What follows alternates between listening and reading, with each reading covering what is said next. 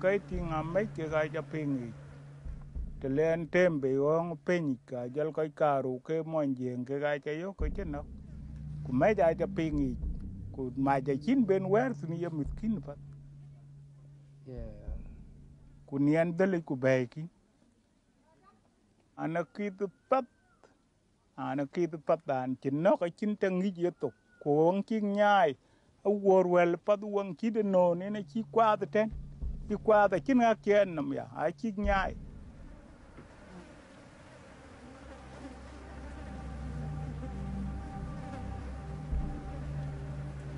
Sudan. Since 1952, this enormous African country has been struck by a civil war between the north and the south. One of the horrible consequences of this war is the revival of slavery.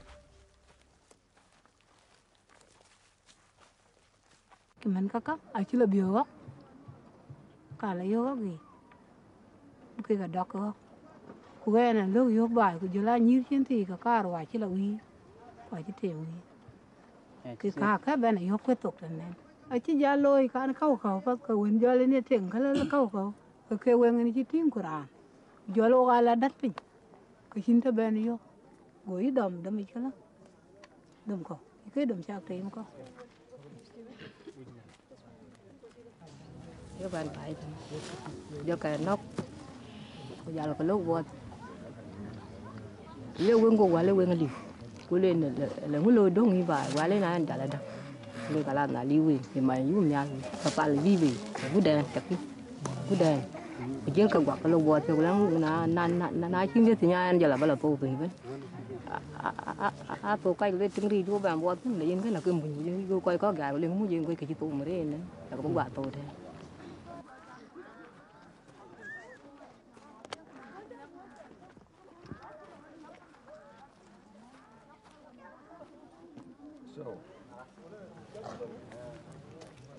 So there were, what, 414 slaves, so it's 20,700,000 Sudanese pounds that we owe you. Or put it in his, okay, that's 5 million, that's 5.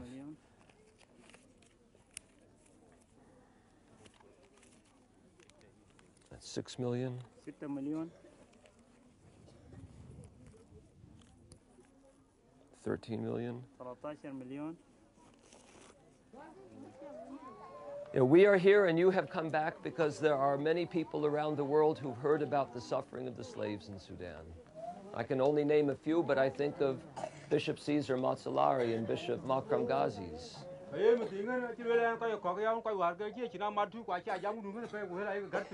And so many people have not only felt bad in their hearts about the suffering, but they have felt that they must do something, and they've prayed every day, and they have given money.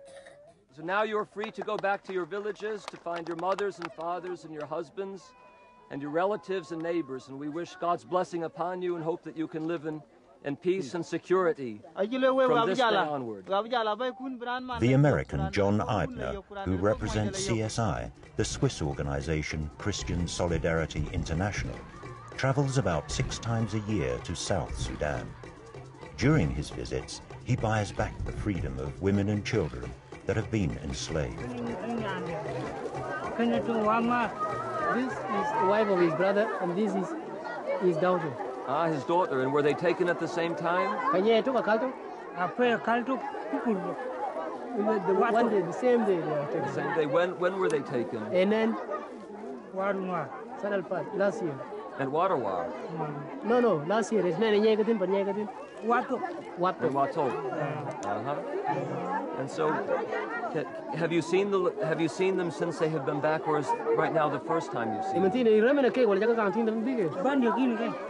now. That was the first time. Very good. Well, we're very happy. No one knows exactly how many slaves there are in Sudan, but we have reasonably good estimates of the numbers, and we reckon that there are over 100,000 chattel slaves in Sudan. That is, slaves that are the private properties of private masters. And there are many more people who are subjected to slave-like conditions who have not been kept by private masters but end up in government-run concentration camps, which the government calls peace camps.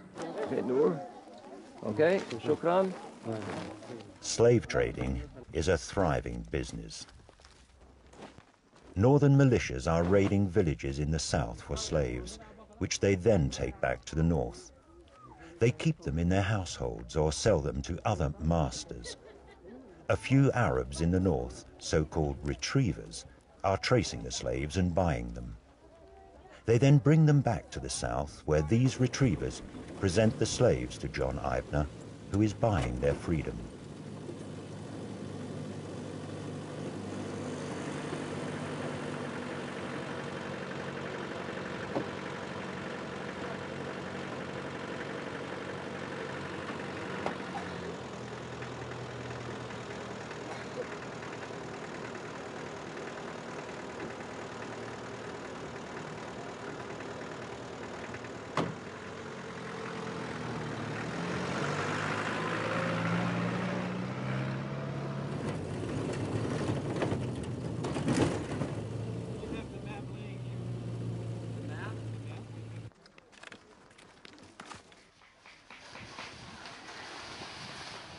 Well, CSI was invited to come to Sudan back in 1992 by the new Sudan Council of Churches on a fact-finding visit.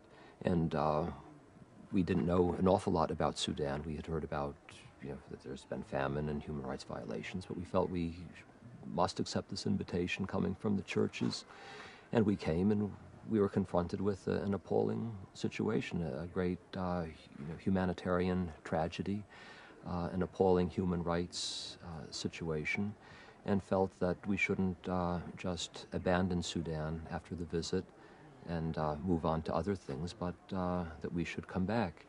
And we've done that many, many times now. The work involves documentation of human rights violations, and we also deliver humanitarian aid, food, medicines, and we became involved in supporting the local community here to retrieve and to redeem those who have been enslaved. All of the money that is used for CSI's part of this program comes from private donors in Europe and in North America. The government troops attacked another village, Angela mentioned, apart from the two north of Warawar, and we'll be staying here now until 12 o'clock, until the security situation in the area in which we're going is ascertained. Because according to the information that they've received here, some of the PDF troops have moved in the direction in which we're going. One of the biggest independent organizations that supply all kind of aid to the South is the Norwegian People's Aid. Like John Eibner, they operate in the middle of the war zone. Their director, Dan Eef, has dedicated his life to South Sudan and its problems. The slavery issue is a big crisis in that part of northern Bahr Ghazal, but it is only part of the whole pattern of the war in Sudan. The war in Sudan is economic, it's political, it is religious as well, it is social, it's historical, it's all of that, but particularly political and economic. And slavery has been used there to depopulate the area and to reduce the strength of the resistance, the southern resistance movement, by hitting at their core area in Bahr Ghazal.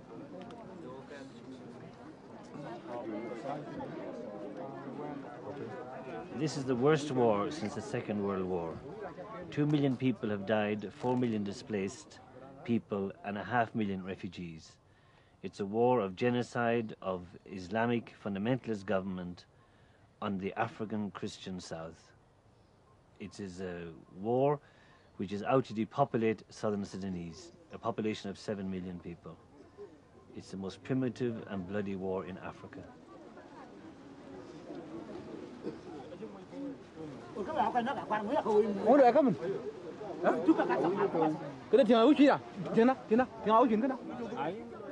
The Northerners see themselves as Arabs and Muslims. They only form less than 30% of the population. They want all of the African Christian South to be part of their identity. But I even wonder if they did assume their identity, would they still stop the war? Because the resources are in the South. It's full of rivers, fish, it's agriculturally fertile, and then of course there's vast resources of oil. It has gold all over the South, so it's economically huge potential and a very small population. The Sudanese People's Liberation Army, SPLA, controls the south of Sudan. They try to protect their territory against attacks and raids from the militias and troops from the north. The SPLA has a close relationship with John Eibner. It seems they would do anything he asks. And the situation in the West County is normal now. Our forces are remain in their locations. Very good. So you think we can continue with our program up in that area before we leave? Okay, I will just give me a chance for tomorrow. I will give you a green light to go there. Okay, very good. Thank you very much, Commander. Okay. Thanks. Okay, thank you.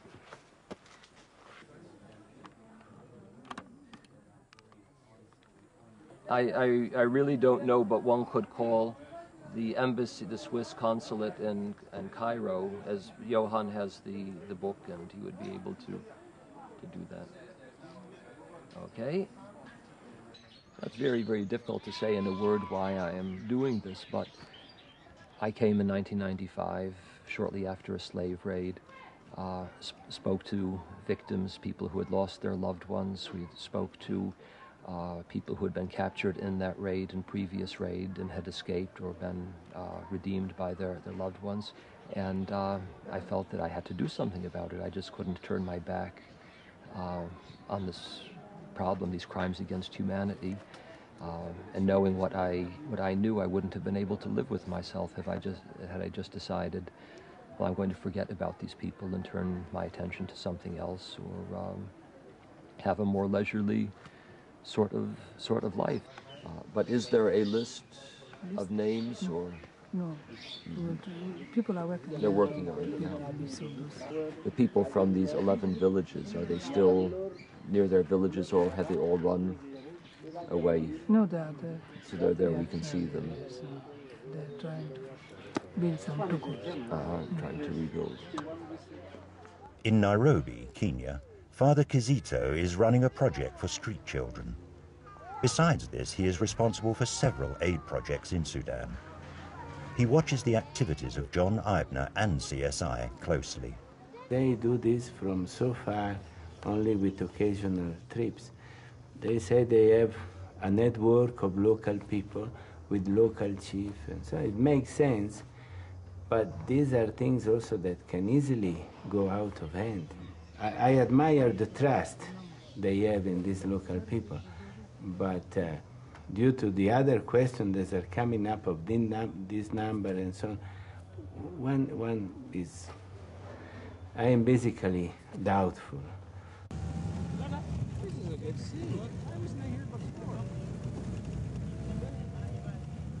I have known many relief workers in the South who are not willing to talk about it publicly or talk to the press about it, but who have been aware of and witnessed transactions in which the local authorities were palming off as slaves children who had never, in fact, been enslaved, so that they also got a cut of the money.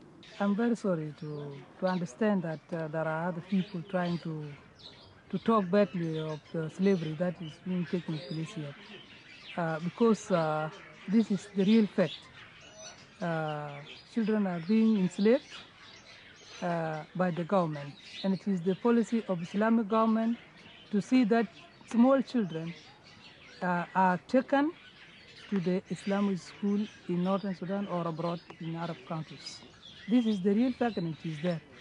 And if those who used to criticize that the buying back of children by CSI is a crime, let them come with the alternative that the children which have been enslaved, thousands of children that have been enslaved by the government in Khartoum, let them come, let them bring them today. And then I think we will stop this, because the children being brought by the CSI are the relief to the population that I have now, that are under my control now.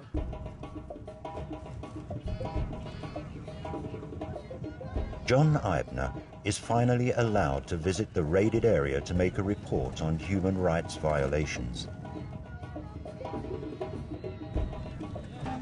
Meanwhile, a new group of 400 slaves is already waiting for more than a month for Eibner to come and buy their freedom.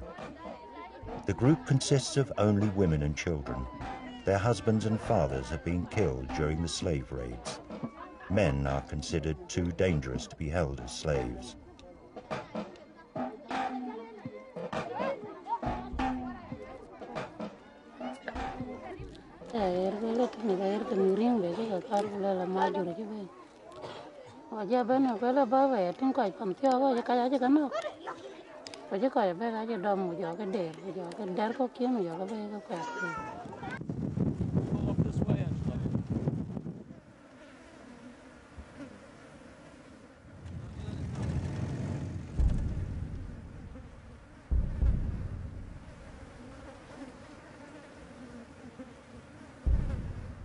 Bako dam kai tam tiok, bako yoke yan galu. Bako dam mo, ka ja bek bako na ka wachi ari tawon. Pichi waka wen bako dar wachin. Kumeji waka kai na unchi ka bere tu. Kamu ko kai. Okay. Gala waji kai. Wo kuruki na yaka chi nun to gala nuer ka chi na ran ko nuer chi na ran. Ja wo kwa de la ni chi ko wen ja ka mai gala waji kai. Acha ka ka wen na kai. Knowing what happens to slaves, knowing the severe psychological and physical torture, knowing about the rape, the beatings, executions, forcible conversions, I would have no qualms about paying a raider if it meant that that person were free.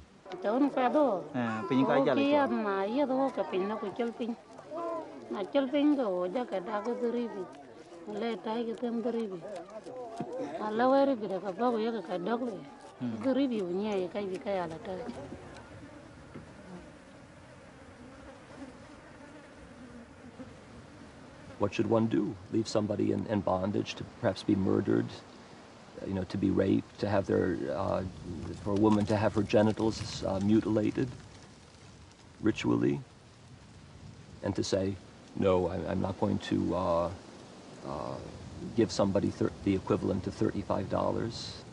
That would be terribly immoral.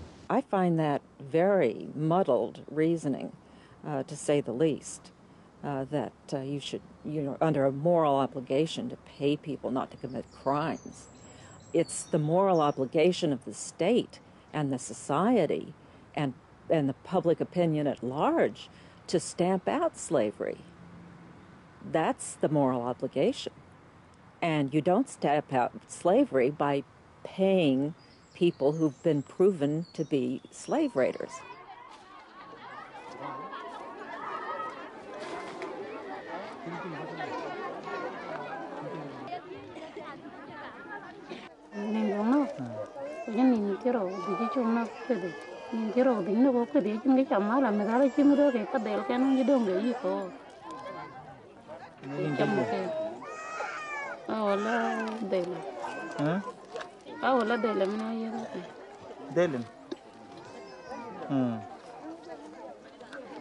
Coi bé chỉ bên nào quay thì coi những nhà đó chứ. Coi ở bên kia đó bé cha để chỉ cho cái băng, cái chuyện để bên lại em cầm mấy cuốn nhang rồi. Ở kia đó nó vẫn chưa theo đấy. Nó chưa. The horse. Ask the horse.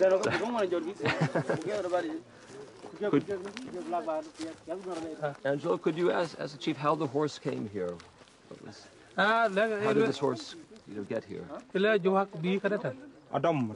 horse came here to attack the villages, and when they clashed with SPLA soldiers, so the owner was killed. The owner was killed. Yeah. Would there be any identification of the owner? This is everything they have. What are you checking this? What did they have in here? The key then. As the key then. The put ammunition, yeah? Ammunition? Ammunition. Okay. No identification. Well, let's take these off. There may be some. If you open this, then you may get his name. I got it. Name of God. Quran.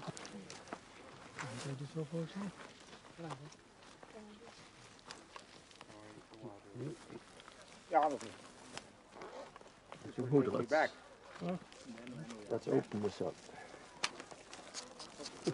Let's see what's open inside. One. Yes, see, I'm afraid I know what is inside. You know? Let's see. Exactly, I see it. The Murahalin are young Arab Muslim tribes, individuals, citizens, who are very young. They are all 18. And in this area, you are not considered a man unless you own a horse. So the government of Sudan knows this. And the first thing to provide is the horse. He will be offered a gun, usually a Kalashnikov or a Tulishi, then 50,000 Sudanese pounds, and 2 sacks of wheat or dura, whatever. This is to live for his family. Plus that, he's going to benefit from selling the slaves and selling the cattle which he's going to get. And this is because it is his own property. That's why they compete on taking as much as they can. This is what offered. This is offered to them as an incentive. And they're playing a very major role for the government of the Sudan. They're fighting its jihad war. And they're convinced, they will be brainwashed for a long time that this is the jihad war, you're going to fight the infidels, you're going to spread Islam, etc. So these values make sense for us very illiterate people. Okay.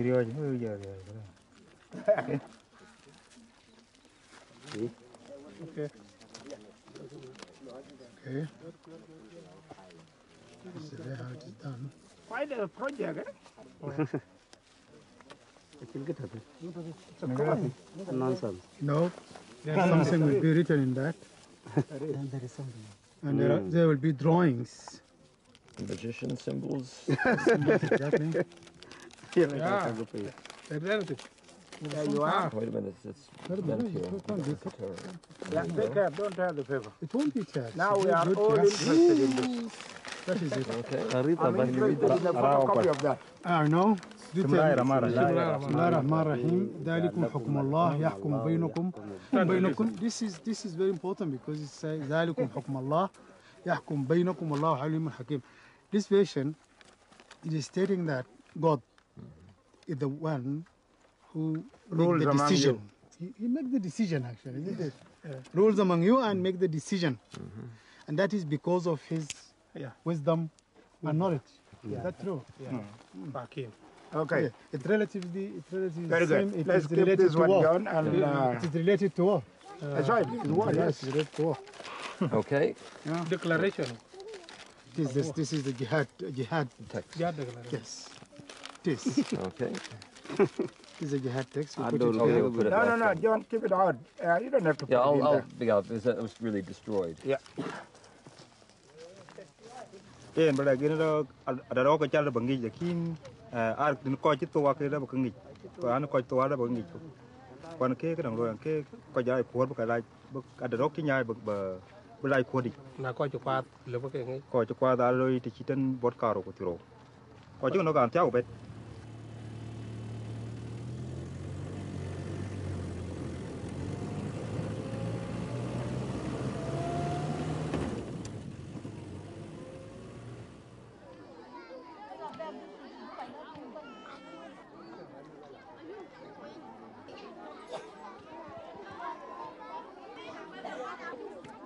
أنا طبعا راعي برعى عندي إبل وعندي بقر وعندي غنم دي كلها بمتلكها.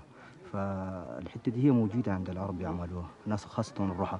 وبعدين ما كلها يعني في جزء منهم الناس الشباب اللي زينا نحن كده هو بيعملوا العمل ده، بيجوا هناك بحصينهم وبيجوا بسلاحهم، بيجي بيشيلوا بأقبار الناس يودوها هناك. بعدين في ناس ما كلها الشعبي ما كله، حتى إن في أي دول إنه بتلقى الإنسان السلبي وفي الناس اللي بيعملوا أعمالهم بطال، في عناصر كويسة. فنحن ده كله عشان نحن نحاول نمرق الأطفال دي من المأزق اللي فيهم.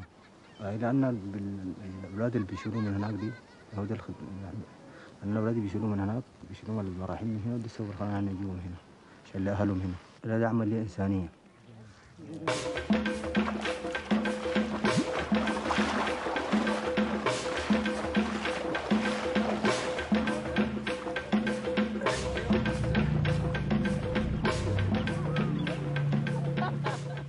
TSI started freeing 12 slaves, 25, 30 slaves per trip. Now there are 5,000 to go. So are they encouraging slavery? I don't know. Are they encouraging adoption more than slavery? I don't know, it's possible. Are they maybe encouraging people to cheat them because they see it is so easy to get some money?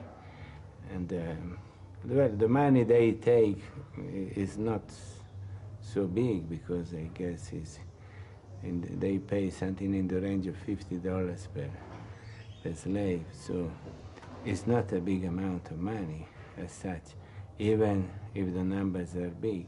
But for the local people, for sure, that is a big amount. So the temptation for many to try to cheat and to sneak in and pretending to be a slave to get some money is very great, I guess. A colleague has told me that she's done interviews this year with families in Bahr el-Ghazal, and the families told her that they rented their children, basically, to pose as slaves. They got a small amount of money. The children were gone not very long, and they came back, and they were happy with the arrangement. In 1999, there were children among the group of slaves, or so-called slaves, who were living in the village, who were registered in their feeding center and had on the feeding center bracelet. And not only that, waved at the feeding center staff because they knew them during the buyback. So clearly, there is a certain amount of padding going on, and we have no way of knowing because, of course, nobody wants us to know how much padding is going on. There is absolutely no evidence that this is fueling the slave trade. If that were the case, of course, we would not do it. And those who make this claim have never yet provided evidence. We eagerly await them to provide evidence. The evidence that we have points to the contrary. If you are an entrepreneur, you will see an opportunity that if a Western, and Western means rich, organization is willing to pay $50 for each person, you greatly maximize your profits if you produce 100 people instead of 1, or 1,000 people instead of 100. لأن أول حاجة في البداية الأولى تشيل وتستفيد منه، بيخدمك بدون قرش وتعريفه، يعني ولا عنده بدون أجار، يعني بيشتغل بيرعى عليك قنامك الصغار وبيرعى عليك البقر وبيحرث لك في الزراعة. فجأة أنت مجرد ما تشعر إن الود ذاته بيجيب قروش برضه ثاني تبيعه. لا بيقوا طبعا في كل حرب بيشيلوا وكل حرب بيشيلوا لحد ما وصلت كميات كثيرة دي. يعني في كل سنة ناس سنويا بيجوا هنا. بس قبل فترة جوا هنا. قريب.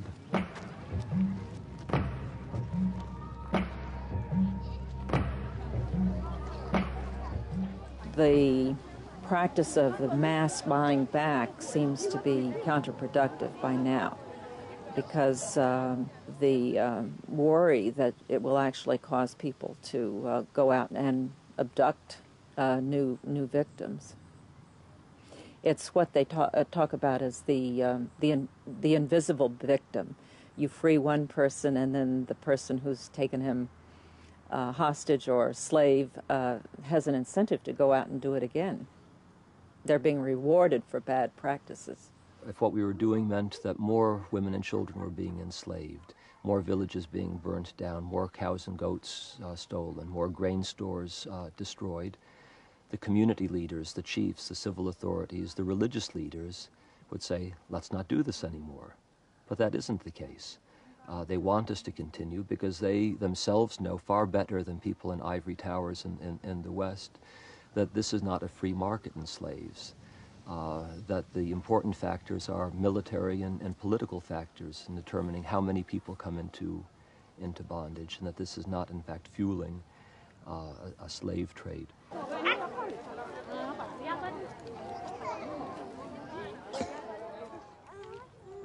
It's easier then to control, I think, if they're in front of us. Yeah.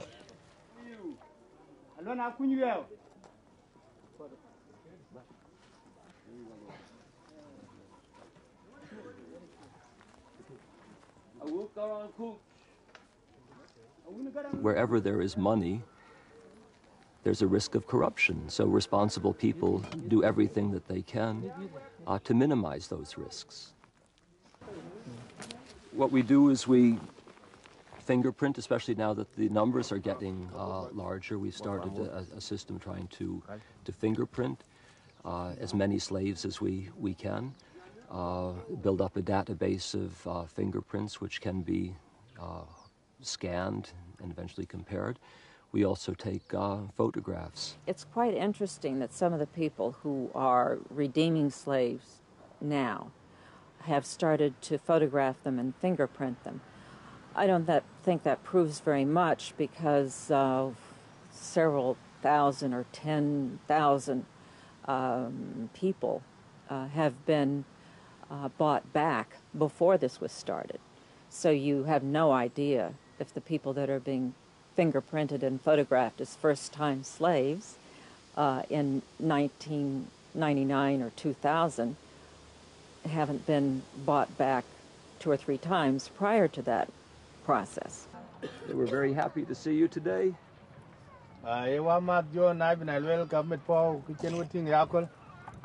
We've waited a long time to see you. And how did you all get here? Did you all come together? They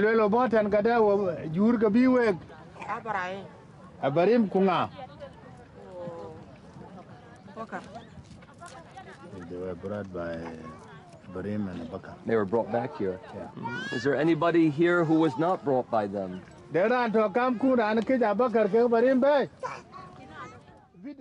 انت شغلك كان شنو لما ناخذك؟ شغلنا شغلك انت في بيت تغسل شنو؟ تغسل الهدوم، تغسل الاكل في البيت، ونقش في الضايع ونمشي السوق بس. طيب ليه ما جريتي؟ ما شريتي من ستيب ليه؟ ستيب؟ لما قاعدة مع سليمان ده وانت بتمشي السوق ما تجري تمشي اهلك. تجري من عرب كله؟ كله عرب. اي ما في الدنقة، كان دنقة في معلش، كان عرب نجري من وين؟ طيب شغل سليمان ده ما برضه بجي بنوم بالليل معاكي؟ انت بتنوم وين؟ بنوم في البيت صغير كده بس. شغل سليمان ده عنده ناس غيرك ولا انت بس معه؟ عنده عوين تاني. من اولاد دنقة؟ كم؟ 4. منو جابك هنا؟ جابوا جابك من هنا؟ إبراهيم ده لقاك كيف؟ جا دفع قروش لسليمان؟ إبراهيم جار ودفع قروش وتقول أنا شيلت الحديد. إبراهيم لما أخذك من ستيب وداك وين؟ إبراهيم لما جابه هنا. طوالي بس هنا ولا وداك قاعدك في حتة؟ طوالي هنا بس. مشيتي كم يوم؟ أنت لك كم يوم من ما جيتي هنا؟ طيب دو كانوا دنين تيا وتم كان بينو.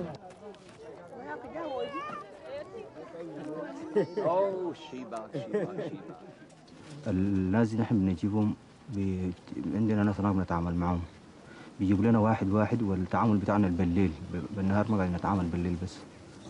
التعامل بتاعنا ده هو بنجيب 1 2 3 و4 و5 لين وعندي ناس هناك برضه زي 30 نفر برضه أو زي 25 بيكون بيتعاملوا معاهم ويجيب لنا الناس دي. وبعد ما نتجمع من هناك وبنتحرك بالليل من هناك من المنطقة. بعد ذاك بنجي سايرين في طريقنا لحد ما نجي في 11 يوم، يعني وصلنا في 11 يوم. والحياة في الشارع طبعا صعبة جدا، ما في موية والناس ماشيين حافين الأقدام وما عندهم بطاطين ووحدين، حالتهم تعبانة شديد جدا. نحن عشان ما ناس الحكومة هناك لو واحد مشى مدينة أو مشى يحاول يتعامل يجيب الأولاد دي، طبعا شخصيتك بتكون ظاهرة. فنحن دارين الحتة دي بتكون تساعدنا عشان نقدر نجيب أكبر كمية. At the time, I had a grandfather who was very famous. His name is Ziber Basha. He's well known as a slave trader, but still he was living with the Dinka, very peacefully, very respectful, etc. But I think at that time, I didn't live that time. I don't know. But I think at that time, slavery was just considered normal by everybody, nobody. But now, if you say slavery, everybody will shrink and will low. Right? What is going on? That's why now, if I'm saying that the values of today are against slavery and slave trade, I'm right 100%. Cannot say that. I had my grandfather, slave trader, but that has nothing to do with me. I have to assess my time and my environment and my, that's all.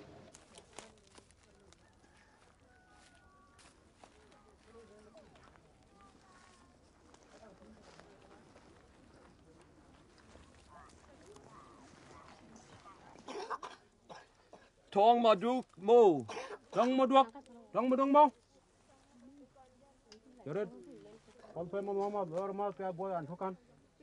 I think it's been very, very good that the different people that have been doing slave redemption have taken the press with them. That's been very educational for the international public to actually see the children and the women who are being bought back, to put a face on slavery. You certainly can't go into the areas where they're held slaves and film them working or anything like that. You wouldn't be able to get out of Khartoum with a camera, much less to the areas where they're held slaves.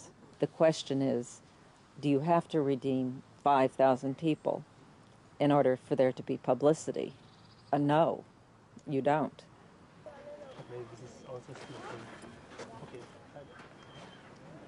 The wives and children of these men were enslaved about 3 years ago, and they and a group of other men from their village followed some days after the Popular Defense Force to the north to find out where their wives and children were with a view to helping them escape. And they did indeed find them in the town of Meram, and as they were trying to help their wives escape, they were caught and taken out into the bush and had their arms chopped off with machetes and axes. Go closer a little bit. Can you just go closer? It certainly isn't staged for Western cameras. There are people who are enslaved. We've seen ourselves some of the destruction. We've spoken to people who have witnessed the slave raids. We speak to slaves who have returned. This isn't done for the cameras. The cameras help in making this terrible problem known to the outside world. What we're talking about here are crimes against humanity.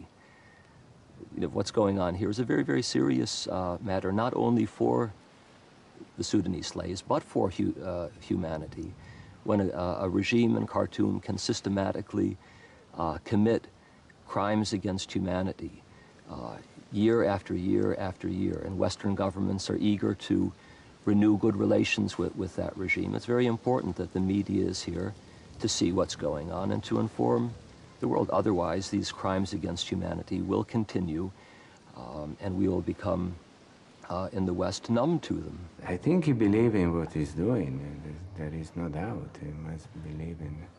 And he may also think, you know, maybe he's also, I would have no objection if, you know, he says, okay, maybe I know that maybe the great majority of those people are not real slaves in the strict sense of the word, But even if freeing 5,000, I free 100 or 50 or 10 that were real slaves, it's still worth it to do it. I would accept an answer like that, yes. So I think he's trying to do his best. As it happened in Sudan, nobody really is in control of what is happening there. And the country is too big, it's so vast.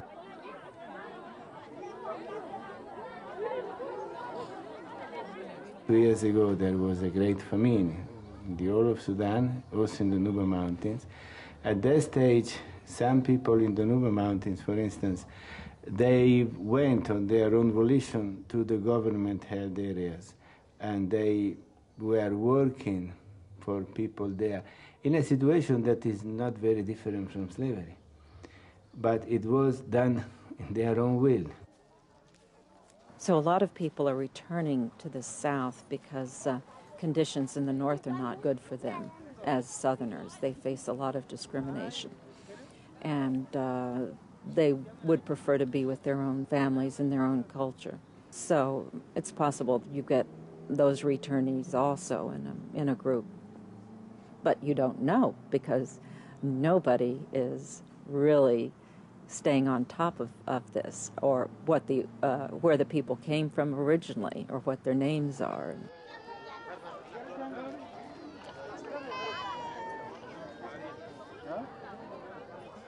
There are now 25,000 plus people who are not enslaved, who would either be enslaved now or dead, had this program not gained momentum and been able to develop. There have been over 25,000 slaves who have come back to this area, who've been reunited either with their families, or if their families are no longer alive or here, with their community. And that is not a mean achievement. There is also, in addition to that, the awareness that has been created in Europe, North America, and Africa, that there is slavery in Sudan. I would like to see this attention be broadened to the whole of Sudan and to the whole problem. Because then otherwise we fall into the very old risk that we elicit some money from people, and they think that with $50 they saved a slave, and then this slave is put in a situation where after 3 months he will die of starvation, or he will be in a situation that is really inhuman, as much as the situation was inhuman when he was a slave.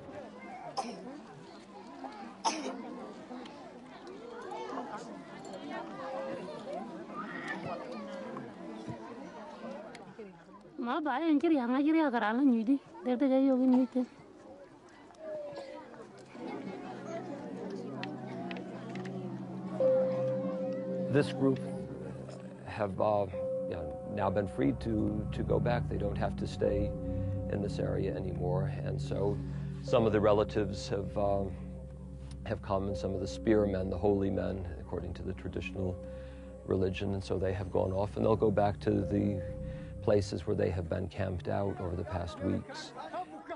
The redeemed slaves are now free to go back to their home villages. Most of them have to walk for many days without protection through the war zone till they reach their homes, where they don't know what they can expect to find.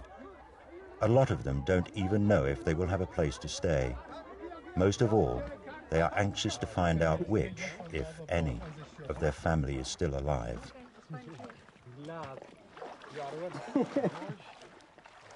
I've come to the conclusion that humanitarian aid in Sudan has become a disaster in itself, a palliative, putting a bandage on.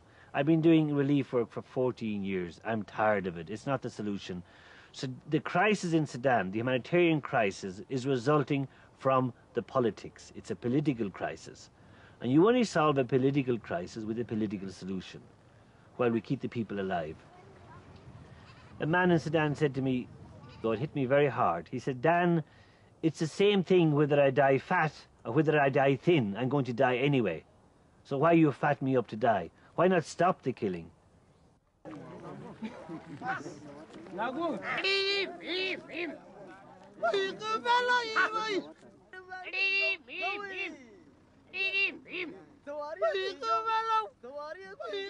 I have been brought up since I'm a child in a town in the center of Sudan. It's called Kosti. There were Denka, Nuer, Shuluk, Atuka, Tabusa, Nuba, Shaigia, Jalia from the north, all the tribes. This is the environment in which I live. I love it. This is the Sudan. I love this environment in which we were all living peacefully. There are, of course, some quite a distant way, but we loved each other. And I tell you one thing, which is very important. We never felt different. In my town, the graves are the same. The Christian is going to be buried beside the Muslim, and the Muslim is buried beside the Christian.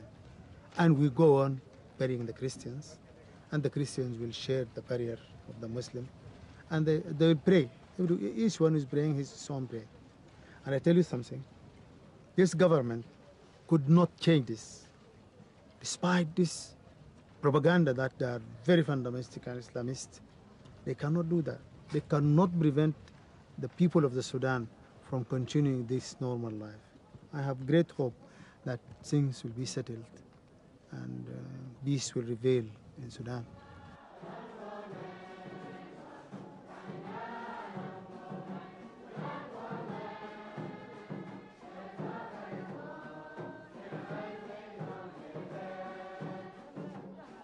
Kuma bi chago no, kuma bi kara yulo chimene tongta bandar Sudan tan ayo ko ngade ko arem ko Yesu Kristo. Kwa kol bi do ben ayo wukit ko dor ko a ko miat ke tira kol ki Yesu Kristo chero jo. Pin. Kwa ya ko gwati atira an kwat ke ki chokan no ko la. Kwa tira le ko da kol ko le ti chok ben no nya ali.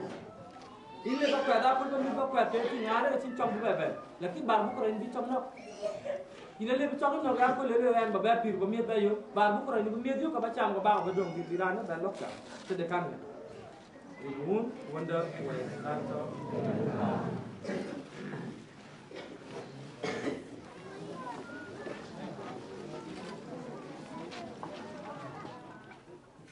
If there was no war, is a little paradise. Really, is with people that are welcoming, with people that are so kind. I think that Sudan is the country in the world that has the highest number of recorded languages. You know, they say that in Sudan there are 652 different languages. In the whole world there are 2,500, so a quarter of the whole languages of the world are spoken in Sudan. And to each language corresponds a different culture, a different way of dressing, or a different way of going around naked. So, you know, all this is part of the fascination. Also part of it is for sure the fact that the Sudanese, in spite of all these difficulties, in spite of these problems, they are open to the outside world. Their response to whatever little you do is so overwhelming. And then they take your heart, and then you have to go back, in spite of the danger, in spite of the problems. The Human Rights Watch position on buying back of slaves is not as harsh as condemnation, but because we recognize that some families have been assisted by it, but the method that's being used now is not satisfactory at all, and we're afraid that it gives rise to further abuses and encourages bad practices and human rights abuses, encourages the raiding. Buying slaves back will not end the practice. Most of the NGOs who are critics never come up here. Why do you assume that NGOs should know everything? A lot of them are very, very ignorant. People in the community are quite shocked with this kind of ill-informed criticism that is actually very damaging to the victimized community, to the slaves themselves. Wherever we go, you know, the chiefs, the religious leaders, mothers and fathers come up to us and thank us for the work that we're doing, and encourage us to continue. Can you hang on to that for me? Definitely. Let me just clean you up. This is the victimized community. It is this community that is victimized by the slave raids. We're here to serve them. We've accepted their invitation to come and help them solve the problem, and we'll continue working together with them as long as they wish us to.